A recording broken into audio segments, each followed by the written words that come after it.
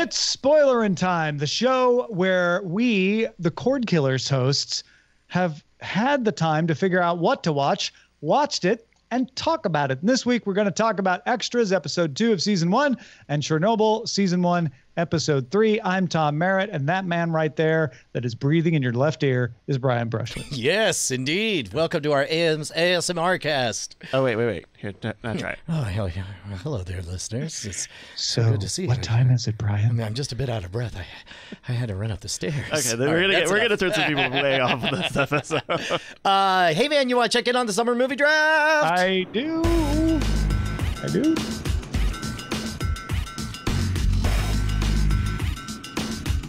I'm very happy for one thing, not very happy for another. Aladdin hit top 300 million. That's great.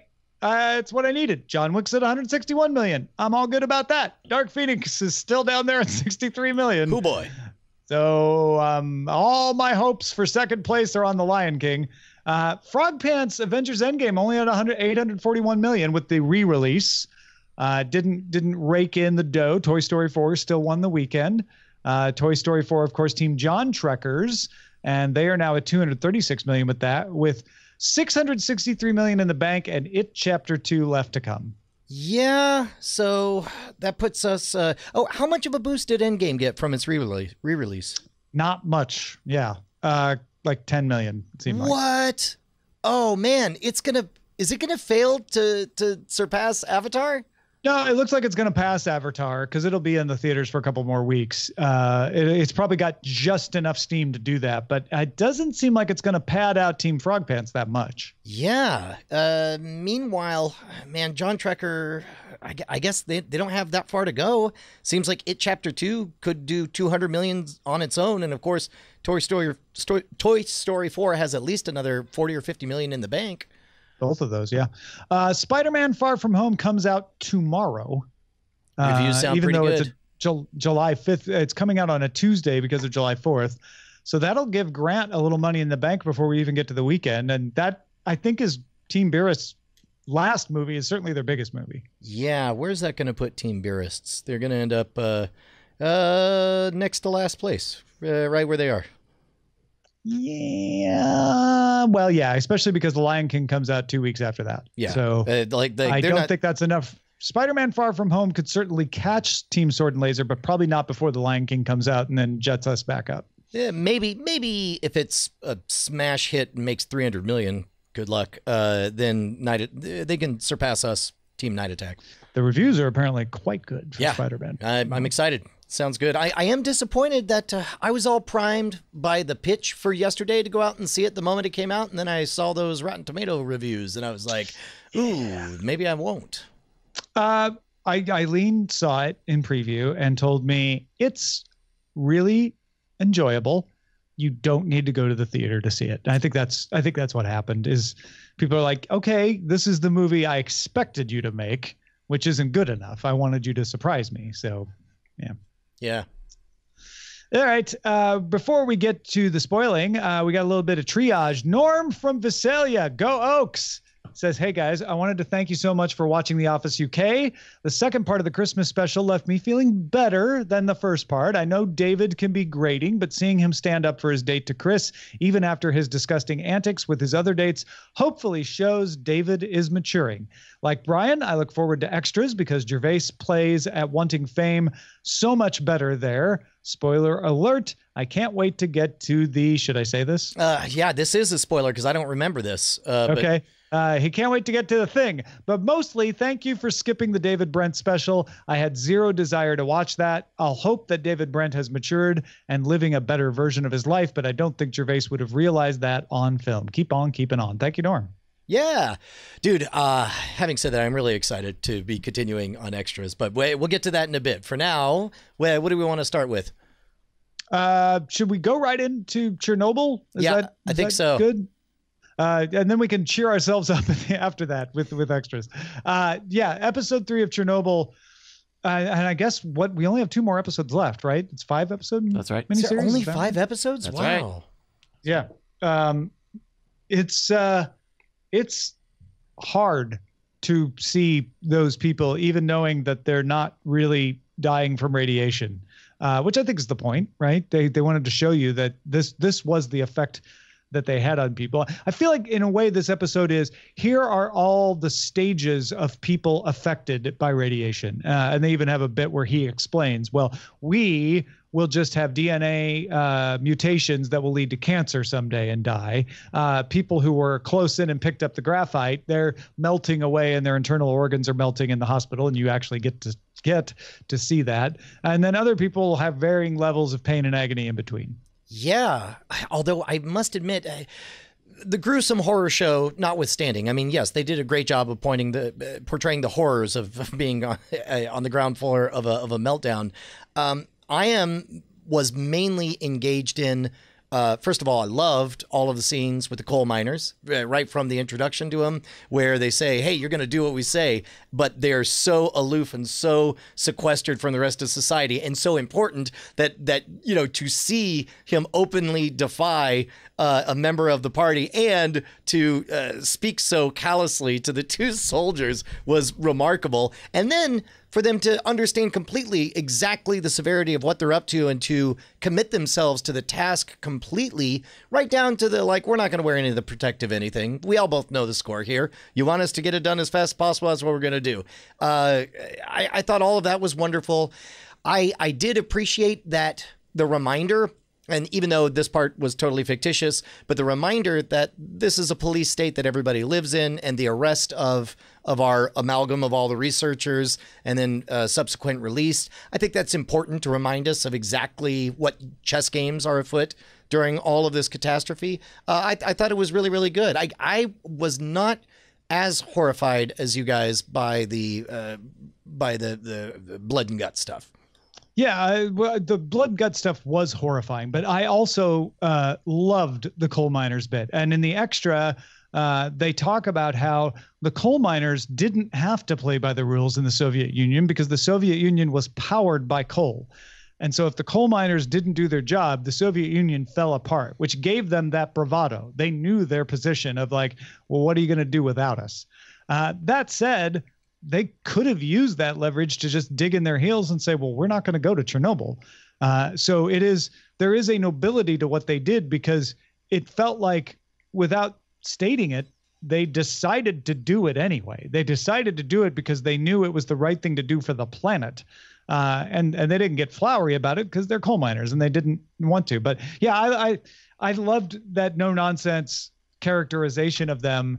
And such a lovely counterpoint to the ideal of communism as represented by what you said with the KGB and how you play the game of like, well, she spoke out of turn, but if you need her and you'll warrant for her, then we'll let her out.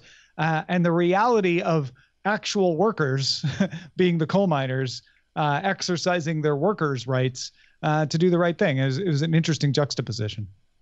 Yeah, and I'll tell you, I have a special place in my heart for that moment of genuine fear that struck through me like a lightning bolt when, obviously very upset. Wait, what was her name? Emily Watson? Yeah. When Emily Watson says, I'm going to tell everyone. And then there's just this moment like, you tell everyone what? And then all of a sudden you just feel this, you feel your stomach drop out. And it's like, well, how do you even, no. Tell everyone what? The way that actor played that line perfectly, because it wasn't tell everyone what, it was tell everyone what. Yeah. Like so calm and so friendly, even though there's nothing friendly about what he's saying, like just chilling. Yeah.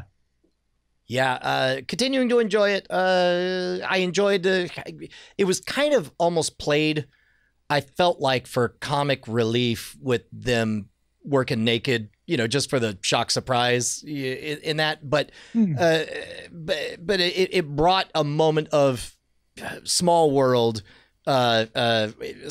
issues, colored with a bit of heroism that I think was desperately needed with all the heavy stuff of watching. Well, and when you're talking about radiation, a lot of people immediately jump to sterilization. Like, oh, if I get hit with radiation, does that mean I can't have kids? And so I think that was also on display.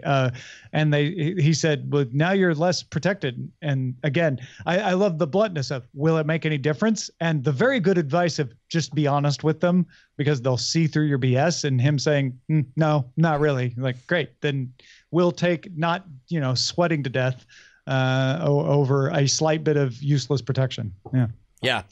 And the advice to be real kind of came full circle with the last question from the miners, right? Like, are you going to take care of these guys? And the comrade says, maybe, which is like, no, they're absolutely not. Well, he says, I don't know. Oh, does he say, I don't know? I thought it was... He says, I don't know. It was so like brutally honest. Yeah, like a BSing him answer would have been like, we will do our best or something like that. But instead, it's just like, can't even say. It's Russia. What do you know? Yeah. Soviet Russia, something you. Yeah. Russia forgets you. Something like that, maybe. It is worth remembering that I read some article that explained like the sign as they're going in says, they didn't translate that. Apparently it is a perfect reproduction of the actual sign that was there that said, comrades, we have to get this far in. And we will work 24/7. So for all of our assumption in the West that nobody really believed the do it for Mother Russia, like they were feeling it in that moment. They were the 9/11 firefighters running into the fire, and they knew they were sacrificing themselves in that moment. So I don't know. I thought all of that was really, really precious and well depicted. Yeah, I've agreed. All right, for a palate cleanser, let's talk about Extras 102, Ross Kemp and Vinnie Jones. Yeah, I didn't know who either of these guys were, so... you didn't recognize Vinnie Jones? You've never seen, like, the Guy Ritchie movies he's been in? Oh, you know what? You're right. I guess, wait, was he Bullet Tooth Tony? I don't remember if he's Bullet Tooth Tony, but he is a bulletproof type Tony kind of character. Okay, yeah. Beatmaster is saying yes. That means he also did my favorite CPR PSA in all of history. It's really great. Look it up if you have the chance. But another great episode. Really excited to be visiting this series. Where are you at it, Tom? Oh, it was a joy. I actually liked that it was, okay, we're going to follow the same beats as the last episode with different people, different results in some cases. But, Ricky Gervais's character is going to try to get a line, and it'll be a different way that he doesn't get a line. And that was enjoyable. And then, of course, she's going to have a love interest, and there'll be a different way that she screws up that love interest. And I was like, I can't wait to see how she screws it up this time. And I think that's going to be a recurring, enjoyable bit for me. Yeah, I got to tell you, I don't remember if it ever deviates from this plan, but I seem to remember for sure in the first season that it really is just all these same beats. And it's surprising to say it, but like, I don't know, like a good techno song or something. Can't wait to just keep hearing the same 4 bars over and over and over again. Well, and the joy of it is I can already tell that it's going to be a different, interesting way to hit that beat every time. That's what's fun. If it was the same beat the same way every time, then yeah, I'd be like, okay, this is dumb. This is soap opera formulaic. But I do believe coming up with a clever way, like, oh, is this going to be the guy? Oh, how's she going to screw it up? Oh, is this going to be who he's going to go after Ross Kemp? I guess he's going to try to get the line from Ross Kemp. And how's that going to play out? How's it going to fail? Because with Ben Stiller, it was Ben Stiller putting the kibosh and saying, no, I'm not going to give the line to you anymore. And this case, it was Vinnie Jones intimidating Ross Kemp, and Ross Kemp just admitting, like, I never would have been able to get you a line. I didn't have that kind of leverage. Well, what's funny is he says, so if you're just hanging around because you think you're going to get a line, and then what's great is Ricky Gervais is like, anyway, peace out. Yeah.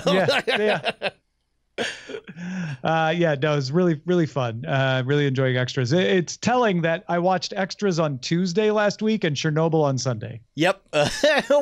One was homework. The other was candy.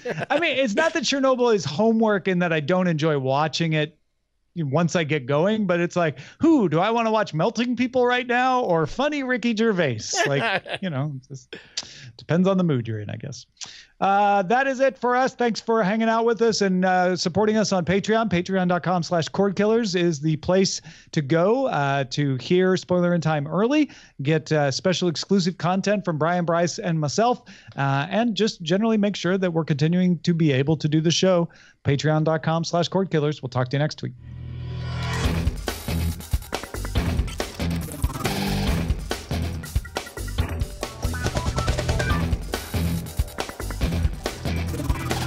Diamond Club hopes you have enjoyed this program.